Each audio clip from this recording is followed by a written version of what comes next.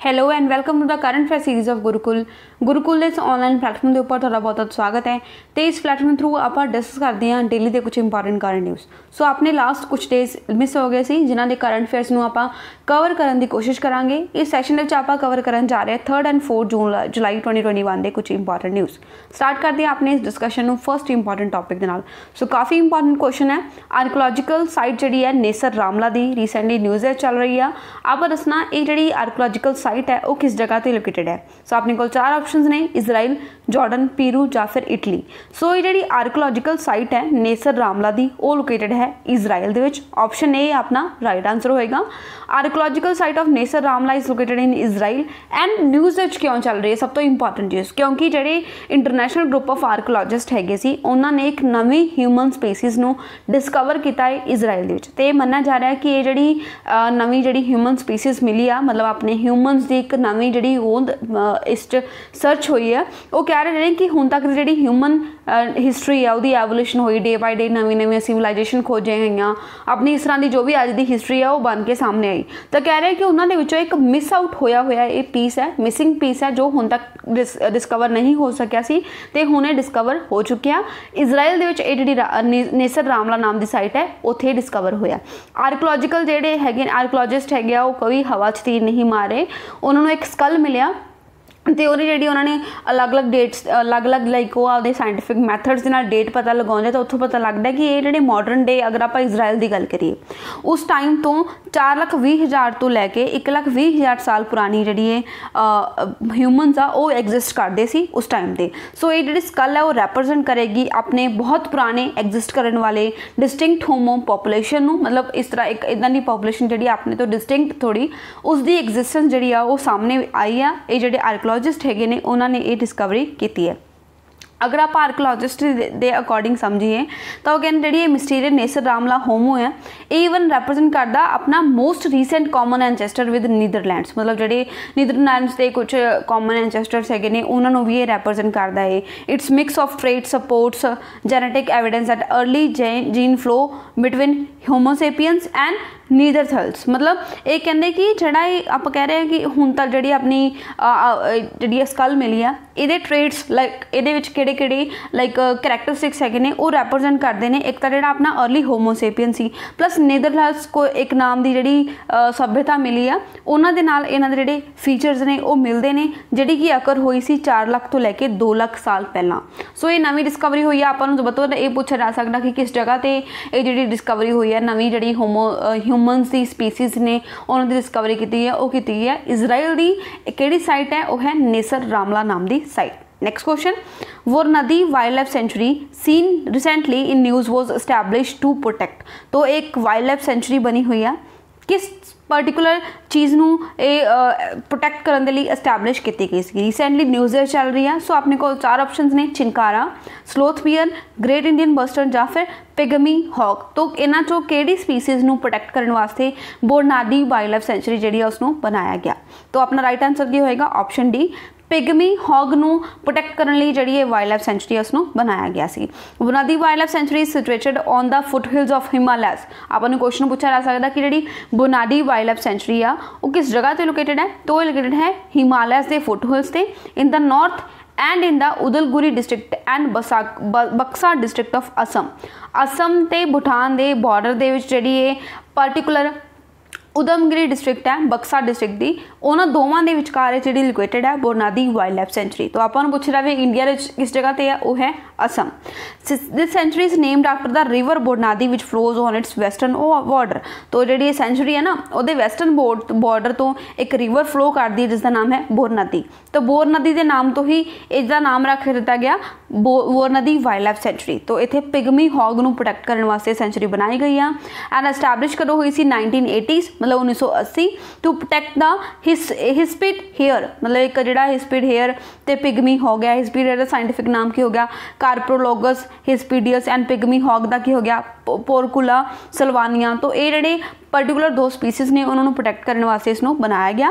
And एक या it is one of the smallest wild life sanctuary, मतलब जिन्नियां भी अपने वाइल्ड लाइफ सेंचुरीज हैगे ने उन्हां दे विचों जिहड़े स्मॉलेस्ट ने उन्हां दे विचों एक आ असम दी।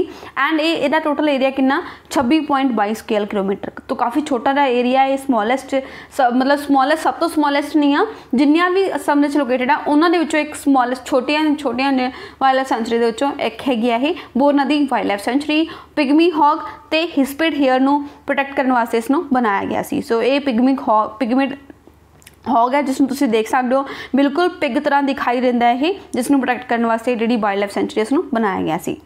Next, which Asian country was declared malaria free by the world health organisation recently.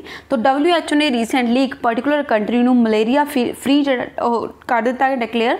तो आप दसना किहड़ी पर्टिकुलर कंट्री नूं मलेरिया फ्री किया गया अनाउंस बाय WHO। सो अपने कोल 4 ऑप्शंस ने, बांग्लादेश, चाइना, थाईलैंड या फिर नेपाल।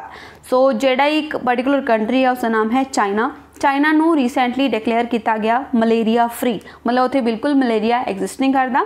तो मलेरिया की अगर आप गल करिए बेसिकली ज़्यादा किन्ना रीजनस दे विच हुंदा, मेनली वो वाले रीजन जिथे पानी काफ़ी हुंदा। तो जेडे इक्वेटोरियल रीजनस हैगे ने, क्योंकि जी अपनी अर्थ है वो बिल्कुल मिड च इक्वेटर आ, उत्थे बहुत रेनफॉल हुंदी है बिकॉज टैंपरेचर काफ़ी ज़्यादा रहिंदा अपने इक्वेटर ते। तो रेनफॉल काफ़ी हुंदी आ इक्वेटर ते, जिन्ने भी रीजनस हैगे ने उन्हां दे विचकार जेडे मच्छर हुंदे आ वो काफ़ी ज़्यादा रहते, क्योंकि पानी तो ही बनते ने मच्छर, तो इन्होंने मच्छरों के नाल ही मलेरिया वगैरह फैलता है उन्होंने कट्टन करके। तो काफ़ी सारे इक्वेटोरियल रीजनस है सफ़र कर रहे हैं मलेरिया तो, स्पैसीफिकली जोड़े अपने अफ्रीकन कंट्रीज़ आ, इवन कि इंडिया भी काफ़ी जी बीमारी देखने को मिलती है, मौसमी बीमारी होंगी है। तो नाउ चाइना जोड़ा है मलेरिया फ्री डिक्लेयर हो चुका bye WHO। It is only the second country in Asia Pacific region to gate the tag after Sri Lanka. Sri Lanka नूं 2016 के की मिलिया से टैग कि वो मलेरिया फ्री हो चुके हैं। तो सेकेंड कंट्री है एशिया पैसिफिक, मतलब पूरे एशिया पैसिफिक के सिर्फ 2 कंट्रीज़ ने हुण तक जड़ियाँ कि बिल्कुल मलेरिया फ्री हो चुकी हैं। पहली किहड़ी सी श्रीलंका 2016 के। नाउ आफ्टर 5 ईयर जी हुण हो गई 2021 के हो गई China. China has maintain 0 indigenous malaria cases for are 4 consecutive year.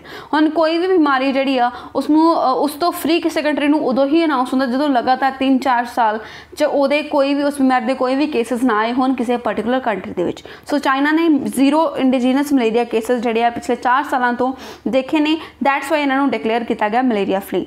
1940s की इन्होंने को एस्टिमेट 30 मिलियन केसेस है सी एंड 3 लाख डेथ्स होंदियां नहीं सी हर एक साल।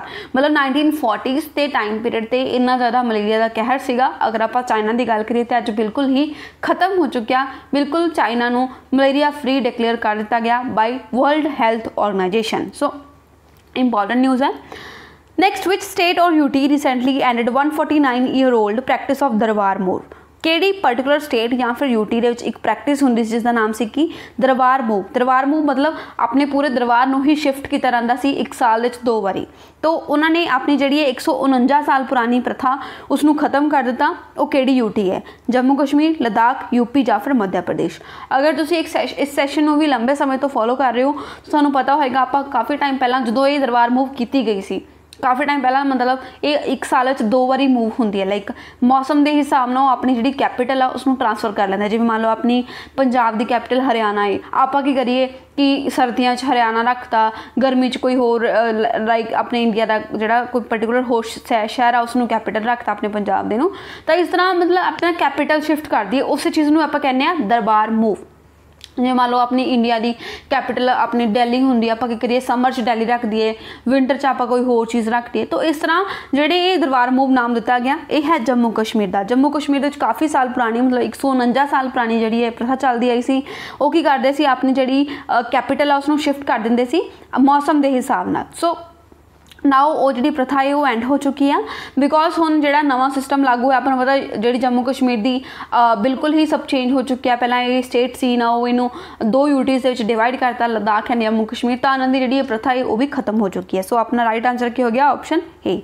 जम्मू कश्मीर की गवर्नमेंट ने रिसेंटली ये जी प्रैक्टिस है उसनूं एंड किया। दरबार मूव की है name given to the by annual shift of सैक्रेटरीएट and all other government officers of Jammu and Kashmir from one capital city to another. जो मैं तुहानूं दस्सिया वही कह रहा है कि एक कैपिटल सिटी तो दूसरी कैपिटल सिटी ट्रांसफर करना ही अपनी कैपिटल में आप कहने हैं दरबार मूव 149 साल तो चलता आ रहा सी बट नाउ ये खत्म हो चुके हैं। नैक्सट कलबेलिया नाम का एक फोक डांस है, आप दसना किहड़ी पर्टिकुलर स्टेट का एक फोक डांस है, करनाटका, उत्तराखंड, राजस्थान या फिर मणिपुर। सो जिहड़ा कलबेलिया नाम का डांस हुंदा है फोक डांस वो परफॉर्म किया जाता राजस्थान दे विच। राइट आंसर क्या हो गया option C. Kalbelia dance is a folk dance of Rajasthan state of India and it is well known by other names like इनू सपेरा डांस भी कहते हैं या फिर स्नेक चार्मर डांस भी कहते हैं, मतलब सप्पां दे लई डांस की तरह का जिहड़ा कलबेलिया डांस जिहड़ा पर्टिकुलरली परफॉर्म किया जाता राजस्थानी ट्राइब कॉल्ड कलबेलिया, मतलब उत्थों की एक पर्टिकुलर ट्राइब है, उत्थों के एक आदिवासी लोग हैगे ने जिन्हां दा नाम है कलबेलिया, तो वो ट्राइब दे ही द्वारा ही परफॉर्म किया जाता, दैट्स वाई दा नाम भी की पै गया कलबेलिया डांस। एक फोक डांस है, ਆਪਾਂ ਨੂੰ डायरैक्टली एग्जाम ਵਿੱਚ क्वेश्चन बन सकता कि कलबेलिया डांस फॉर्म किस पर्टिकुलर स्टेट ਦੇ ਵਿੱਚ परफॉर्म किया जाता है। सो उत्थे अपना राइट आंसर क्या हो गया राजस्थान। पॉपुलैरिटी जी इस डांस की इन्नी ज़्यादा है वर्ल्ड वाइड दे मतलब पूरे काफ़ी वर्ल्ड लैवल पर इसकी पॉपुलैरिटी आ, तो इस करके राजस्थान जी Kalbelia dance and songs are now in UNESCO's रैप्रजेंटेटिव list of intangible cultural heritage of humanity from the year 2010।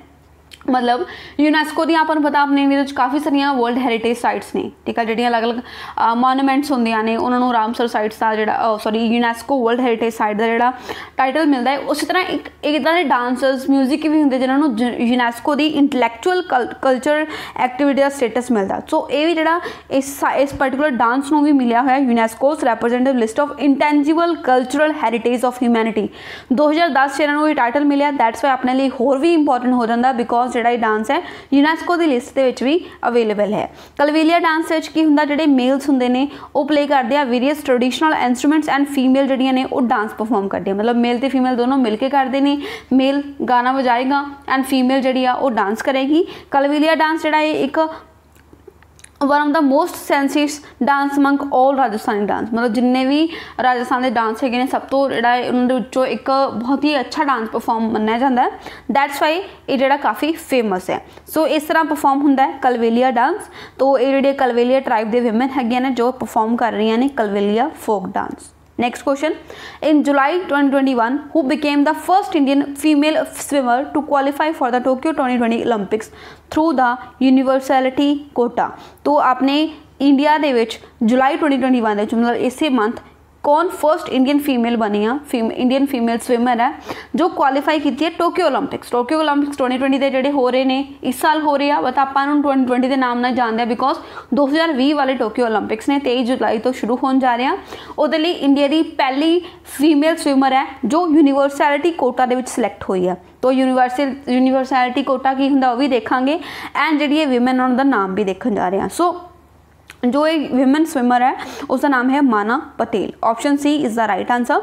माना पटेल 2 जुलाई 2021 को फर्स्ट इंडियन फीमेल स्विमर बनी है जिन्हें क्वालीफाई किया Tokyo 2020 Olympics through the universality Kota, मतलब होर पर्टिकुलर लाइक ट्रायल्स वगैरह दे के सिलेक्ट होए होंगे प्लेयर, जो भी उन्होंने पर्टिकुलर उन्होंने होंगे कि इस तरह सिलेक्शन होएगी प्रोसीजर। उस तो बिना एक यूनिवर्सैलिटी कोटा होंगे उसके थ्रू सिलेक्ट होने वाली पहली इंडियन जी स्विमर बनी है। यूनिवर्सैलिटी कोटा की होंगे ये अलाउ करता है 1 male and 1 female competitor from a country to participate in the Olympics, मतलब किसी भी कंट्री का एक मेल तो एक फीमेल जोड़े आ वो पार्टिसिपेट कर सकते हैं, उन्होंने सिलेक्ट किया जा सकता अपनी कंट्री को रैप्रजेंट करने के लिए ओलंपिक्स के पार्टिसिपेट करते हैं। बिकॉज इंडिया होर कोई भी स्विमर जो सिलेक्ट नहीं होया दैट्स वाई इन्हों परसनस को सिलेक्ट कर लिया गया on the universally Kota based system से and she join Sajan Prakash and Shri Hari Natarajan in India swimming squad. तो मतलब जो इंडिया के स्विमिंग स्क्वाड है उस पहला ही 3 प्लेयर ऑलरेडी है ने, साजन प्रकाश हो गया, श्री हरि नटराजन हो गया, उन्होंने इन्होंने 3rd स्विमर के तौर पर ज्वाइन कर लिया अगर आप अपने इंडिया के स्विमिंग स्क्वाड की गल करिए। सो अपनी स्विमिंग की जी टीम है वो भी जा रही है, आए दिन कोई ना कोई नवा क्वेश्चन आता ओलंपिक्स का बिकॉज हम ओलंपिक्स होने उन्होंने काफ़ी ज़्यादा फोकस रहेगा, प्लेयर्स जाएंगे फिर उस बार मैडल्स लैके आएंगे, तो इस तरह इनका जो सिलसिला है वो चलता रहेगा। तो ये जोड़े ओलंपिक्स होंगे ने उन्होंने कोई भी इन्फॉर्मेशन अपने लिए जरूरी होंगी है। सो ये तुम तैयार करके जाओ बिकॉज इस बारी ओलंपिक्स हो रहे हैं दैट्स वाई अपने लिए पूरी फैक्चुअल इन्फॉर्मेशन भी ये इंपॉर्टेंट हो जाएगी, कदों शुरू होए कितों शुरू होए एंड जोड़ा हूँ कितने हो रहा अगली बारी कितने होएगा, सब इन्फॉर्मेशन जी वो अपने लिए इंपॉर्टेंट हो जाती है। What is the rank of India in Global Startup Ecosystem Index 2021 by Startup Blink? तो Startup Blink के द्वारा एक जिहड़ा ग्लोबल स्टार्टअप इकोसिस्टम इंडेक्स जिहड़ा है उसनूं रिलीज़ किया गया 2021 का जिहड़ा इंडेक्स रिलीज़ होया है। आपां दसना इंडिया दा रैंक कितना है, मतलब इंडिया स्टार्टअप्स नूं कितना को सपोर्ट करता है, उस रैंकिंग दे विच की कित्थे ये स्टैंड करता है 29, 10, 20 या फिर 37। तो इंडिया का रैंक कितना है 20। Option C is the right answer. India has moved up 3 spots. पहला जिहड़ा 2020 की अगर आप गल करिए इंडिया का रैंक सीगा 23rd स्पॉट, मतलब इंडिया 23वें नंबर पर सीगा, बट नाउ थोड़ा सा इंप्रूव होया अपने इंडिया का रैंक। टॉप 100 कंट्रीज़ के अपना रैंक कितना आया 20th। Global startup ecosystem index release होया जिस इंडिया का रैंक कितना आया 20th स्पॉट पर अपना इंडिया आ गया। पहला कितने नंबर पर सी 23rd, तो इंप्रूव हुई है। सो याद रखना global startup ecosystem index. Next question, Which country has topped the Global Startup Ecosystem Index 2021 by Startup Blink? तो कौन रिलीज़ करता Startup Blink? आपा हुणे क्वेश्चन देखा कि इंडिया का जिहड़ा रैंक है 20 आया ना, पूरे वर्ल्ड के विचों किस कंट्री ने टॉप किया? यूनाइटेड स्टेट्स, जर्मनी, चाइना या फिर इजराइल। सो इस ग्लोबल स्टार्टअप इकोसिस्टम इंडेक्स में टॉप करने वाली जी कंट्री है वो है USA, United states of America. Option A is the right answer. USA ने एक बार फिर तो मतलब पहला भी इसे ने ही टॉप किया सी। अगर आप पिछले साल के इंडेक्स की गल करिए ना, अगेन तो यूएसए ने ही टॉप किया है। उस बार कौन कंट्री है? यूके, फिर इजराइल, फिर कैनेडा, फिर जर्मनी। इस टॉप 5 कंट्रीज़ ने अगर आप इस पर्टिकुलर इंडेक्स की गल करिए। स्टार्टअप का मतलब की होंगे कि जोड़े नवे नवे परसनस बिजनेस खोलते हैं उन्होंने कितना को ईजी होंगे, लाइक लाइसेंसिंग लई या फिर कोई होर फॉर्मैलिटीज़ लई किन्नी को डॉक्यूमेंटेशन की लोड़ है, वो सब कुछ की है अपने स्टार्टअप इंडेक्स के काउंट होंगे ने कि कितना को ईजी आ स्टार्टअप जोड़े करने वाले बंदे उन्होंने अपना बिजनेस खोलना। सो उस इंडेक्स यूएसए हो गया टॉप पे, सैकेंड नंबर पर यूके है, थर्ड नंबर पर इजराइल है एंड इंडिया का रैंक कितना 20th। Next, name the chess player who has recently become the youngest ever grandmaster in chess history by breaking the previous record held by Sergei Karjakin। तो ये जो particular player ने उन्होंने नवा record हासिल किया है। हुण तक के सब तो छोटे प्लेयर रह चुके हैं, सब तो छोटे ग्रैंड मास्टर है जिन्होंने अब हिस्टरी क्रिएट की अपने जो प्रीवियस एक पर्सन का रिकॉर्ड तोड़ के, मतलब अपने पूरे इंडिया के यंगेस्ट प्लेयर बन चुके हैं जिन्होंने ये टाइटल हासिल किया। सो नाम की है अभिमन्यु मिश्रा, अनिश गिरी, निहाल सरीन या फिर समय रायना। सो इन्हों का नाम है option A Abhimanyu Mishra. And Indian origin boy, मतलब इंडिया के ओरिजिन के बॉय हो गए ने अभिमन्यु मिश्रा, ਜਿਹੜੇ ਰੀਸੈਂਟਲੀ ਨਿਊ ਜਰਸੀ ਤੋਂ ਬਿਲੋਂਗ ਕਰਦੇ, मतलब पहला अपने इंडिया के बॉर्न ने बट नाउ न्यू जर्सी ਦੇ ਵਿੱਚ ਉਹ ਹੈਗੇ ਨੇ। ਇਸ टाइम ਤੇ ਉਹ यंगेस्ट एवर ग्रैंड मास्टर हो चुके हैं चैस की हिस्टरी ਦੇ ਵਿੱਚ, जिन्होंने अपना ਜਿਹੜਾ ਇਹ यंगेस्ट एवर का ग्रैंड मास्टर जितया है। मतलब पूरे वर्ल्ड के सब तो छोटे ग्रैंड मास्टर हो चुके हैं जिन्होंने ये चैस की चैंपीयनशिप जीती है, ग्रैंड मास्टर बने। चैस के यही होंगे कि ग्रैंड मास्टर का टाइटल मिलता है। सो इस जिमें अपने इंडिया के ग्रैंड मास्टर जोड़े है वो चैस के है Viswanathan Anand I think so. तो ये पूरे वर्ल्ड के है न्यू जर्सी के रीसेंटली रह रहे हैं। एंड अगर आप स्पोर्ट पूछी जाए इन्होंने कि चैस है इंडियन ओरिजिन के पर्सन है, दैट्स वाई अपने लिए इंपॉर्टेंट हो जाते। नाम की है Abhimanyu Mishra. Next, who has been appointed as the new Vice Chief of Indian Air Force? Indian air force के नवे वाइस चीफ किसनू अपॉइंट किया गया? शिरीष भवन देओ, विवेक राम चौधरी, रघुनाथ नंबियर या फिर नॉर्मल अनिल कुमार ब्राउन। तो इन्हों का नाम की है? इन्हों का नाम है विवेक राम चौधरी। विवेक राम चौधरी ने अपॉइंट किया गया new vice chief of Indian air force. Option B is the right answer. Air marshal Vivek Ram Chaudhary has been sworn in as the new vice chief of Indian air force on July 1, मतलब 1 जुलाई को इन्हों की appointment हुई है। And आप 6 जुलाई के जोड़े current affair discuss किया कि जोड़े अपने चीफ ऑफ आर्मी स्टाफ है जिन्हों का नाम की है वो आप MM नरवाने देखा सी, वो इटली के वार मेमोरीअल इनॉगरेट करन गए होया। एंड एक ही ने वाइस चीफ ऑफ आर्मी जिन्हों का नाम की है विवेक Ram Chaudhary. So this is the end of the video. जो भी इंपॉर्टेंट क्वेश्चंस बनते सी अपने और आप डिस्कस कर रहे हैं। हुण सिर्फ एक डेज रह गया, वो है 5 जुलाई। उसके करंट अफेयर्स भी आप कवर कर लाँगे एक होर सैशन के। सो अगर तुहानूं कोई भी होर इन्फॉर्मेशन चाहिए हो रिगार्डिंग बैचेस टाइमिंग शेड्यूल तो तुसीं इस नंबर पर कॉन्टैक्ट करके अपनी सारी इन्फॉर्मेशन लै सकते हो। न्यू बैचेस रन कर रहे हैं, ऑफलाइन भी ओपन हो चुकी है बठिंडा ते अबोहर दोनों जगह पर। तो तुसीं अपनी सारी जी क्वेरीज ने इस नंबर पर लै सकते हो। एंड अगर तुहानूं वीडियो पसंद आई हो तो लाइक शेयर तो सबसक्राइब जरूर करना। मिलांगे कल के सैशन में कुछ होर इंपॉर्टेंट करंट अफेयर्स नाल। बाय बाय, टेक केयर, जय हिंद।